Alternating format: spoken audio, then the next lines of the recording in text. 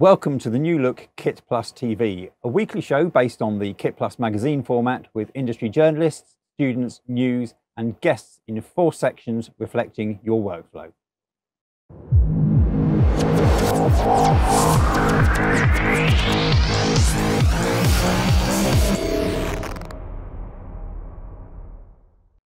So first off, you will have noticed we are slightly smaller, squeezed back within a frame of adverts. These are enabling us to bring the show to you each week, and I'm sure you'll find them very relevant. So check them out as they'll change throughout the show. Thanks to those who are supporting us, as well as Mediaproxy, who we'll tell you more about later. Yes, and we've a packed show ahead, and you'll get used to the format where we talk to a high-profile industry figure, with the full-length discussion being available as a separate video. We'll be giving students a voice in TVFutures, chatting to 4 guests in each of our 4 workflow sections, as well as covering news that has been recently uploaded to our press room, and finishing with our KitPlus KitFest topic of the week. Yeah, the industry is changing dramatically right now. So even though we're about 30 miles apart, we will be here in our virtual studio every week for the next 3 months. And we're really pleased to welcome into the studio as well with us a long-term contributor to the magazine, Dick Hobbs. Stay tuned to meet his guest this week. Thanks, Matt. Today I'm talking to very much the man of the moment, Michael Crimp, the Chief Executive of IBC. But first, TVFutures. Hello, my name's Ethan. I am originally from just outside Cardiff in Wales, but I've just finished my 2nd year studying television and broadcasting at the University of Portsmouth, and I'm here just to give you a kind of rough overview of the journey that I've been on so far within the television industry. I'm hoping to share some of my experiences, the amazing experiences that I've had through the course, through some extracurricular activities within the university, but also within the industry itself. So when I came onto this course, I came in with the ambition, I've still got the same ambition to work as a multi-camera director for really big music and entertainment programs. My ultimate TV dream is to one day direct the Eurovision Song Contest. Who knows? I think we're a bit of a way off there, but who knows? And it's such an exciting course that I've been able to really practice those skills and really learn from the very best. In my first year, I was given the opportunity to direct a short music magazine program, and this year, my 2nd year, I was given the chance to direct something a bit longer. So I've directed a half-an-hour quiz game show, and I was also given the chance to produce some children's TV as well. So a really great range of genres and formats that I've had the absolute privilege of being able to learn on and being able to develop my skills with. I'm also the director at Portsmouth Football Club, where I manage up to 8 sources, 4 different cameras to bring the match to the big screen in the stadium for the 20,000 fans that go there on a weekly basis. This year I was also working on directing a project for the Home Office with the Maritime Border Force. Unfortunately, because of obviously the current climate that we're in, we had to postpone, but we're really confident that we're going to be able to pick up those skills again in the next year or 2, and hopefully we'll be able to deliver the project to them. I've had so many amazing experiences within the television industry itself because of the CV and career guidance that I've had through staff at the University of Portsmouth. And I've got a really great number of credits under my belt as a runner, working on some really amazing productions like Craig David Rock's Big Ben Live on New Year's Eve in London, the EE BAFTA Film Awards most recently, and BBC Young Musician, The Voice Kids Producers Store, just to name a few of some of the amazing things that I've had the absolute privilege of being able to work on, and some amazing people that I've met through doing that as well. I've also been able to try my hand at presenting, something that I really enjoy and something that I found comes fairly naturally to me. And that's something that I've been able to develop within the course. Little things like being able to learn how to read off an auto cue, how to use an IFB earpiece to and kind of cancel out the noise of everybody chatting in a gallery and being able to focus on an interview or a piece of camera, whatever that may be. And during this lockdown, I've had the chance to develop some other skills as well, including editing, which I've been responsible for editing one of my local churches. They've moved their services to online, so I've had the absolute privilege of being able to edit a half-hour service or kids TV show, if you like, every week.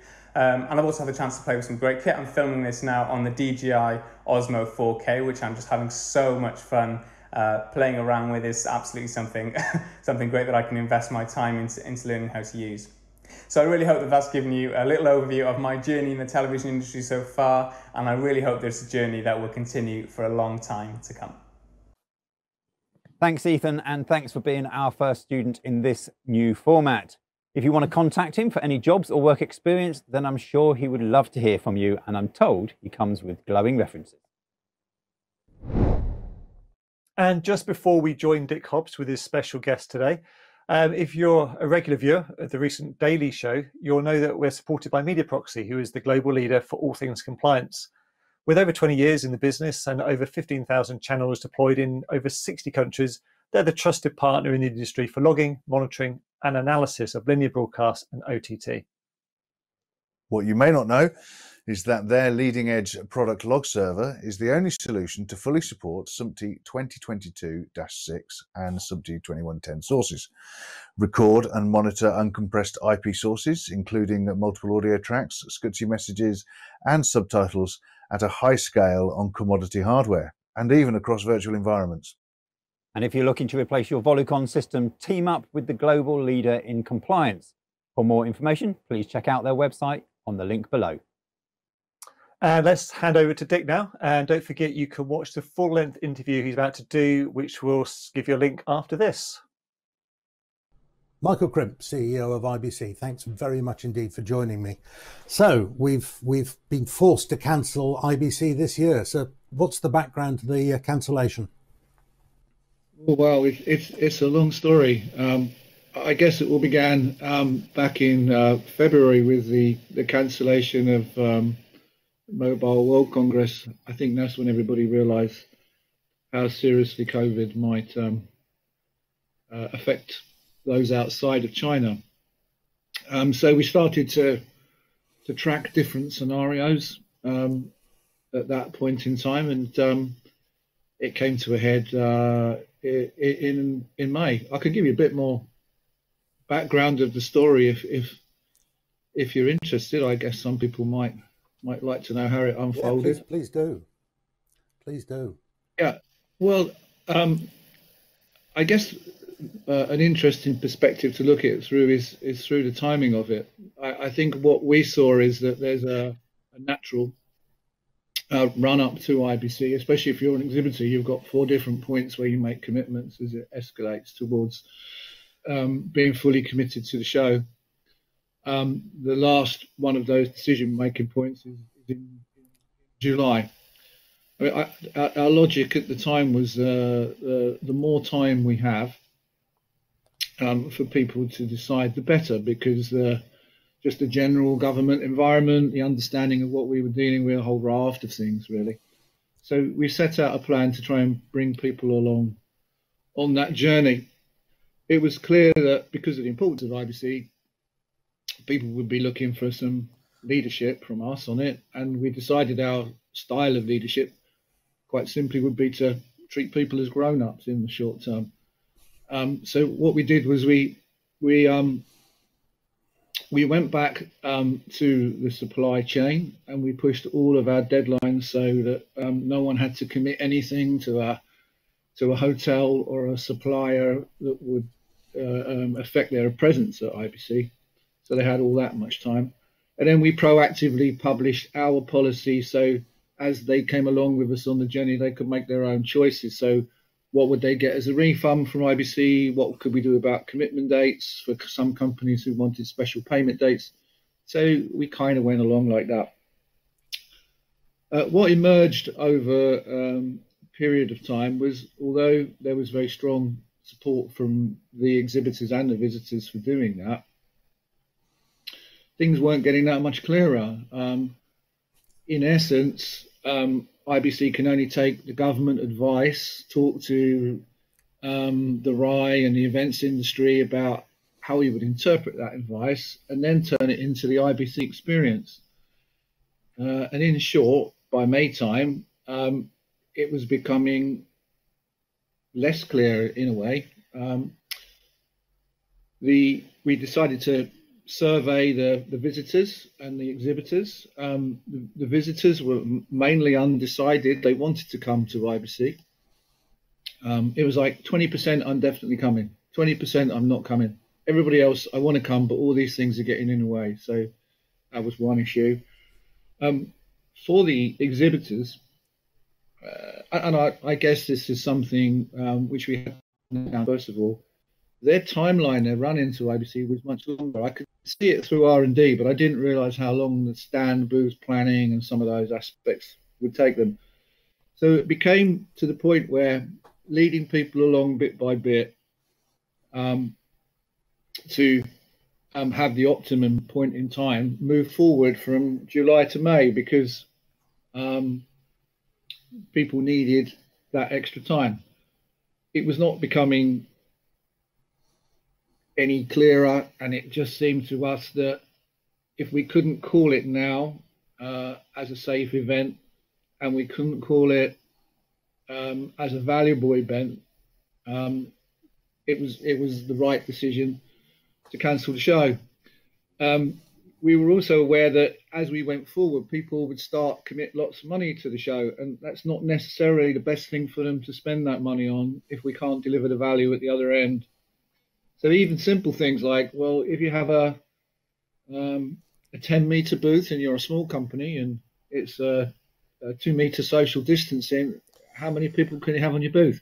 If you're a big company, you've got 200 people theatre, and just social interactions, the wearing of masks. We know how important hospitality is. So for all of those reasons, we thought, look, let's make a clear decision to cancel for the best for the industry, and all we've had back is support for that decision. Michael carried on talking to me for around 20 minutes. Our complete conversation can be found online. The link is on the screen and in the description below this video. Now back to the studio for more news and guests. Thanks for that, and do go and watch the full interview on our YouTube channel. Dick will be joining us again next week with another leading figure from the industry. In fact, over the next 12 weeks, we've got a great lineup of one-to-one interviews for you. So now we come to the 4 workflow sections that make up our industry, and we'll start with capture and produce.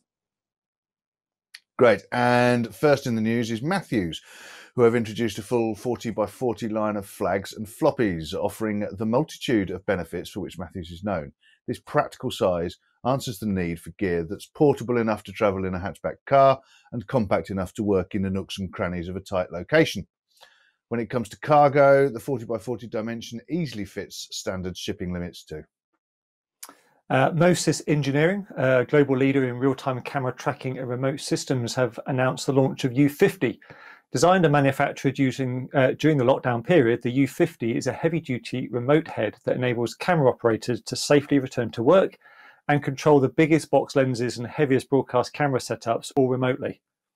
And AJA Video Systems has announced Key Pro Ultra 12G, a new single-channel 4K Ultra HD recorder and player, or 4-channel HD recorder, featuring 12G SDI connectivity with a host of unique and powerful features, with up to 50 or 60p recording and playback to and from Apple ProRes or Avid DNX HR, with flexible connectivity options including 12G SDI, HDMI, and optional fiber input and outputs.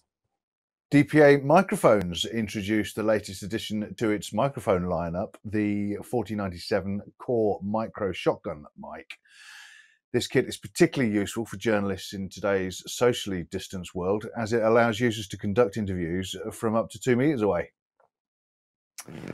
And as I'm the one using their product, I think I should introduce our guest in this Capture Produce section. We'd like to welcome Sybil and Russ from the Magic Video Box. Thanks for joining us. Why don't you tell us a bit about the product and the recently discovered third use of it? Hi there, thanks for inviting us. We love the format of your show actually, so we're delighted to be here. We're going to show you the Magic Video Box, which is a box that sits in front of the camera. So the camera is behind here, and it can be any camera. And at the moment it's in teleprompter mode, but Russ is going to show you how it transforms very quickly into interview mode, and that's when it gets really exciting. Thank you.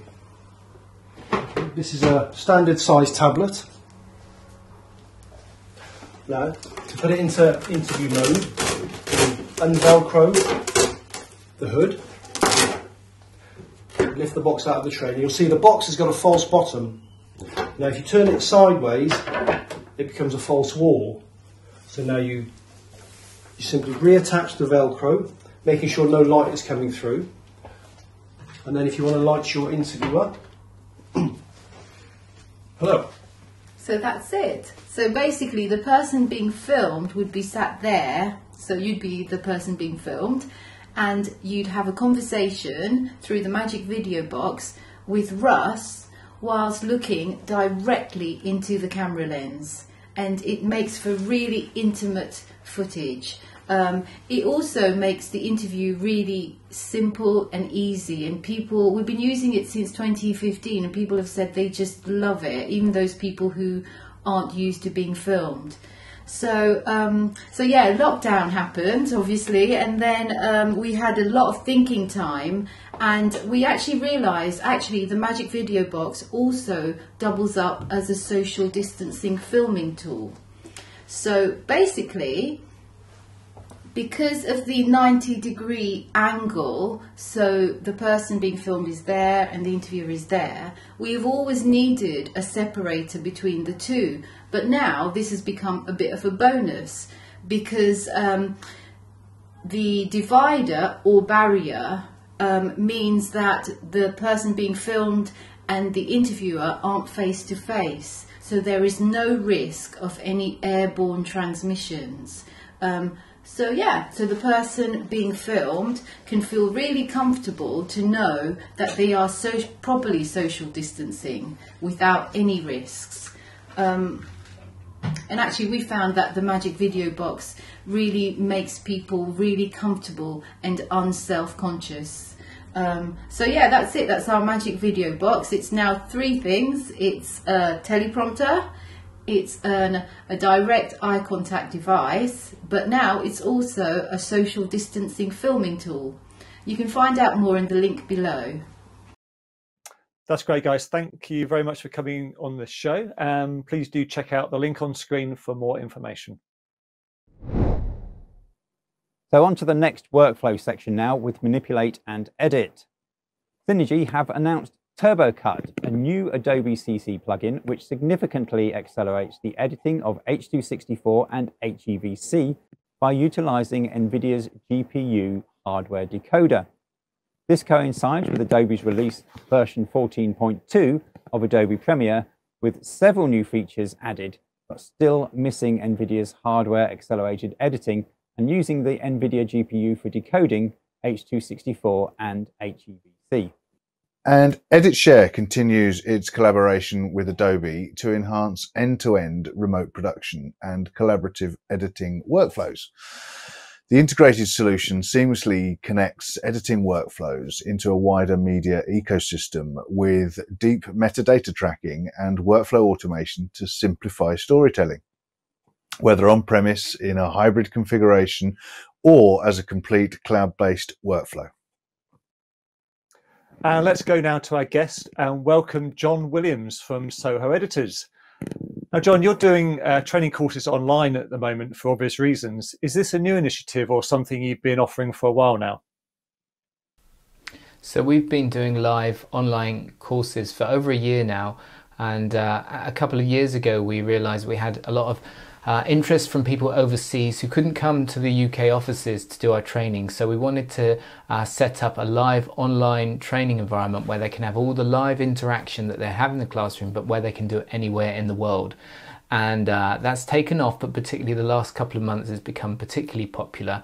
We're training all the major apps, so all the Adobe apps, we're training Avid, Final Cut, DaVinci, Cinema 4D, all the courses we offer in the classroom are now live and online, And the sessions are all totally interactive, so people can ask questions as we go along, or if they want to, they can send messages in the chat box and we'll deal with that if it's relevant straight away. If it's not so relevant, we'll deal it at the end of a session. We leave a good chunk of time at the end of each session for Q&A, so if people want to go over things again. And it's really as interactive, if not more interactive, than the classroom, traditional classroom training. So what sets Soho Editors apart from other types of training on offer? And are there advantages of online over classroom training? What sets us apart is definitely, whether in the classroom or this live virtual online format, is we use industry professionals. We use people from our talent agencies, so editors, designers, colorists, directors. We use them. They will train you how to use the software, but also creatively they'll train you how to get the best results out of the software. They'll train you cutting edge techniques and styles and things that are really relevant to the work that you're going to be doing. These are not pre-recorded videos, so they're all current, they're all on the latest version, they're all up to date. And one great advantage is they're all recorded, so all the sessions, if you come and sit on a course, you'll get access to the entire course that you sat recorded, and you can watch it back. So over a 2-3 day course, there's a lot of information to take in. It's very easy just to go back and watch that and think, oh, how did I create that edit? How did I do that design? How did I animate that text? And you can go back and watch it after the course as well. So that's another great advantage. And what's the response been like for these live online courses? It's been really positive, actually. As I mentioned, we've been offering the live online training for over a year, but it's taken off a lot.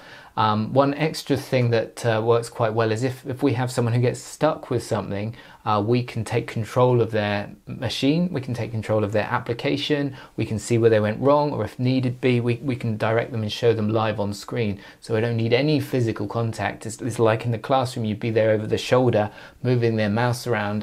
But you can do that all virtually as well, which is really fantastic. We definitely offer support for those who are struggling at this time. So companies or freelancers, there's big discounts available if you want to upskills. If you want to use this time productively and learn some new skills, then there's big discounts for you. And you know, these live online courses really are the best of both worlds. So you get fully interactive training delivered wherever you want, with the chance to watch it all back afterwards. That's great. Thank you, John. You can find all the courses from Soho Editors and information on the link that's on screen now. And in Manage and Monitor news, we start with Grass Valley, underlining its leadership in driving innovation through collaboration with the launch of GVX, a council of customers selected from the media industry's most influential technologists and business leaders. This group of key leaders will work closely with Grass Valley executives to move media technology innovation forward in a mutually beneficial fashion, providing the industry with solutions that are perfectly matched with the increasing demands placed on content producers and distributors.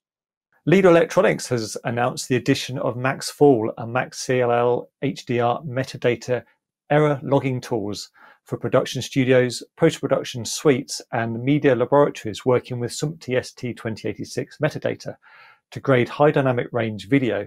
This new feature complements the recently launched colorimetry zone display real-time false color display plugin module. So hopefully you're getting the idea of the format. And we're joined now by someone we always like to catch up with at trade shows. So welcome Paul Glasgow from Marquis Broadcast. Paul, we usually meet up at shows like IBC. I think the last time we met was actually IBC last year. Give us a quick update from you guys of what's new, and obviously with the COVID-19 situation going on, how have you guys been adapting to the inevitable consequences that that gives you? Yeah, it's fascinating, and IBC last year seems like a lifetime away. So you know, a lot of things have changed since then, and as a software company and services company, we're probably not impacted as much as some of the hardware manufacturers have been, because you know, it's difficult shipping things and stuff. So it's been quite an experience, and we've sort of discovered things about our products which we didn't necessarily market very strongly. And for example, we make some apps which are sold on the Apple App Store. One is for FCPX, called X2 Pro, which allows you to export easily Final Cut projects to Pro Tools. The other is a FCPX project consolidation tool, which can reduce the size of an FCPX project by 90%. So in a world where you're batting around projects between remote users, both of those have been very useful. The other thing is there's a feature within Project Parking which is used in Avid Nexus environments, which allows you to externalize an Avid project and version it in the remote storage, and that could be cloud storage or it could be whatever you wish. And that is a standard feature, and we'd not really marketed it that strongly. And so what we did was we immediately wrote to all our Project Parking users and said, oh, by the way, there is this capability. You can externalize projects, you can make them editable, and you can make them versionable and manage the reintegration back into the original project. So a lot of our customers took advantage of that, which is great. And we also decided to reach out to people that had Project Parking, which their support had lapsed. So they were probably on an old version which didn't support cloud storage, for example. And some of them said, oh, we've forgotten we'd got the software, and thanks very much for letting us know. So we got them back on support, and we also got the product in operation, which was great. And the other really useful thing is we have launched a project called Postflux last year, which is similar in a way to Project Parking, but for Premiere Pro and After Effects. And what we did was we actually took the storage library from Project Parking and applied that as a plugin into Postflux. So what it meant was we effectively got exactly the same capability to be able to version projects in the backup. And again, that's been very interesting for our customers, and I think we've been able to help people get through at least the initial bug out from their facilities into some constructive way of operating. Paul, that's great. Thank you for coming on KitPlus TV. Obviously, if people want to find out more information about everything you guys do, they can follow the link, which is on screen now. In the meantime, Paul, thank you very much for coming along. My pleasure, and I look forward to seeing you at the next IBC. And now we come to the fourth part of our workflow, Move In, Deliver. And in the news this week, LiveU have unveiled its all-in-one production level field unit for live news and sports coverage. The LU800 combines multi-camera production and superior video and audio capabilities with mission-critical transmission in a native 5G unit.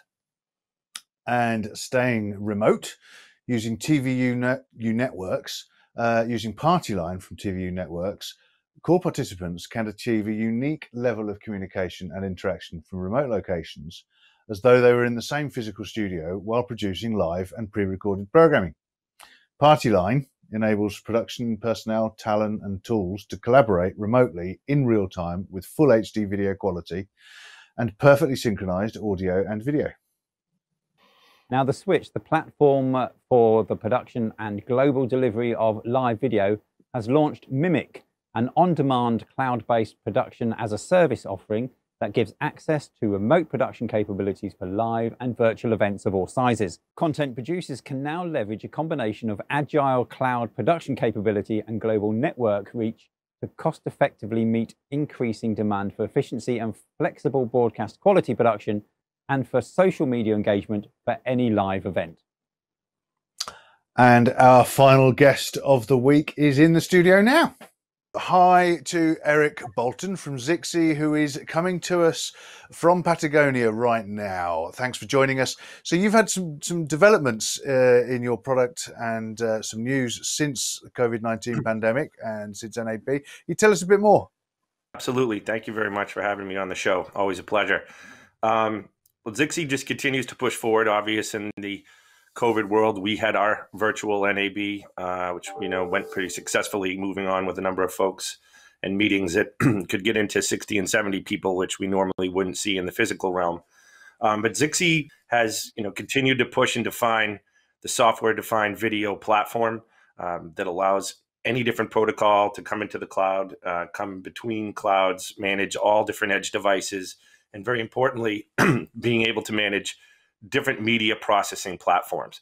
So given the new recent remote work requirement that and many trends that were underway, the in case of emergency break glass has greatly accelerated how many people cannot go into a given building and how are you still going to continue to run news. We await the return of sports, which is starting to ease back into the marketplace, and of course, live entertainment. But in the live news cycle, which has now gotten quite dominant, we've seen a super high requirement for live editing. So Zixi allows you to acquire and bring those broadcast signals straight into a cloud and virtualized control room environment. From there, we have our Zen Master for the Zixi-enabled network control plane that allows you to orchestrate and oversee and confirm that I have both network statistics correctly, that I understand the quality of the streams going in with packet loss, but very important production things like audio, video, and things that would actually allow you to confirm that I had different camera sources and different pieces. So in that workflow, we've always been in contribution, distribution, and delivery. We're now really starting to see where production and post-production are becoming mission critical in live pieces. So in the world of television and attaining viewership and audiences in our cord-cutting model, in the old world, you had the show, the promotion to tell you to watch the show, and the advertisement or subscription to pay for it. Audiences have now moved into a number of other consuming platforms, social media, Instagram, Facebook, and the like. So live editing platforms have become mission critical to being able to take and turn around content, melt clips, highlights, and have them in the consumer's hand while the actual show is going on and drive that viewership. So we've got two really strong partners in Blackbird and Vermont. Blackbird's based out of England and Vermont out of Norway. We've done some very large production deployments with them in various very big media and news houses. And the workflows go as follow. You will take and acquire a signal off a live show in a studio. That goes into the cloud where it is written in typically HLS and goes into this editing system. And aligning that audio and video is very precise and difficult from an engineering standpoint. You need to be able to match in the world that used to be time code and frame based. It's now entirely done math as you run it across HLS segment lengths, different manifests, all those types of things, and preservation of metadata. Being able, in what would have been used as a lighter cutting editing tool, is now becoming really a full-blown production suite of products that allow not only the ability to do the turnaround on the promo, but to archive, allow searchability, and allow a continuous set of production assets to be available for rebroadcast into the market. So we see this as our having established over 13 years a very broad ecosystem of Zixi integrated products, Zixi integrated service providers, and Zixi users at the end base. And this live editing production is just a new critical way for the now virtual remote, virtual control room scenarios to be able to be enabled from anywhere, from any corner in the globe, and still create the product and the news product, the sports product and entertainment product that consumers have always expected out of broadcast. I'm kind of interested as well here. If someone decides they want to introduce this into their workflow, is this something that you can do 100% remotely? There's nothing, is it a quick turnaround remotely? Maybe that's a little bit of a how long's a piece of string. No, I think you're spot on. The idea is that in the software world, it's software keys and some licenses. We have been able to spin up and get instances up and running in a matter of hours. All of our partners, all the interoperability connections are there. Cloud-based instances, whether it's AWS, Azure, or Google, these happen in a matter of minutes, not even hours. So part of the reason is that when people had to make this move and go from where 2,000, 3,000, 5,000 people would be going on to a given facility, and now there were 50 or 40 or 30 people there, people had to scramble to find the tools. We have been virtualizing, as I said, for well over a decade. Being able to set these up and allow different camera feeds coming in so that directors, producers, and executives can all be able to see that from their home now or from wherever they have to be, and that the engineers and operators can participate virtually from the control rooms. This is a big breakthrough. And I would just say that in general, what probably would have taken us 2 years has just been forced upon us globally in about 2 months. And I think that these trends, we've taken recent polls through that NAB cycle.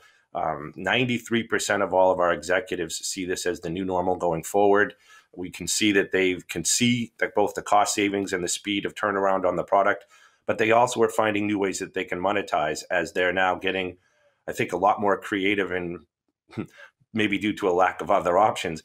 But the virtualization is certainly driving innovation. And we can see now that you've really moved production, post-production, and live editing as a separate set of workflows. It's a really powerful set in terms of how you can utilize a cloud infrastructure. Yeah, it really sounds like this sort of enforced situation has made it your time. So yeah, thank you very much for coming in. Interesting stuff, and we will hope to see you at one of the shows in real life soon. We look forward to those days. Now, you may already know that we are encouraging user reviews to be sent in. All you have to do is simply turn the camera on yourself and do a short 3 to 10 minute review of that item of kit you just can't leave home without. Maybe what you love about it, or perhaps something that could be better. And of course, we are still paying £100 for those we use. So this is the part of the show where we look at kit, where it is, who is using it, and how it's performing. And Lucian is here to give a 60-second rundown of the Canon EOS R. Hi there, my name is Lucian. I'm a filmmaker based in Romania, and this is my KitPlus 60 seconds review of Canon EOS R. This camera has proven to be a best buy for content creators and also for those who needed a big camera for C200 or other Canon cinema cameras. It features a high-resolution 30 megapixel full-frame CMOS sensor along with a Digic 8 image processor that offers a wide sensitivity range up to 40,000 ISO and 4K 30p video recording, sadly cropped by 1.7x. It also comes with the famous dual-pixel AF system, which has 5,655 selectable focusing points, movie digital IS to minimize camera shake, built-in C-Lock for a greater dynamic range, and 4K 10-bit 4:2 output over HDMI for even better color control in post-production.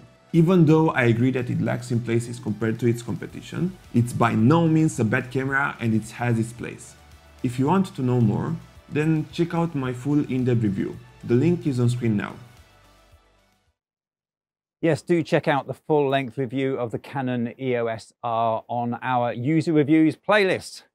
Now, if you want to send in your own review, the link is on screen now. We finish this week's show with our movers and shakers. This section reports on the people who have moved to new positions, had promotions, as well as organisations merging and collaborating together in new ways. Yeah, it's a bit quiet right now for obvious reasons, but Calorec has created a new position to further cement its reputation as a market-leading IP technology. Dave Sampson has taken on the role of network specialist to provide in-house expertise that strengthens Calorec's ability to support customers in the move to IP. Globecast has announced that Dennis Genevois and Olivier Zankel are moving into new marketing roles. Dennis, who joined Globecast in 2001, is now VP of Marketing Group, and Olivier, who joined Globecast in 2011, is now a VP of Communications. And I've spotted a new bubble on the street. The Bubble agency have announced the appointment of Melanie Webb to the PR and marketing team. Melanie brings over 15 years of experience working in the production and distribution end of the broadcast sector at agencies including Premier PR and Franklin Ray. So that's it for this week. We hope you've enjoyed the show today. Do subscribe to the channel, follow us, hit the like button and make a comment if you wish. Thanks for watching, and we'll see you virtually next Tuesday.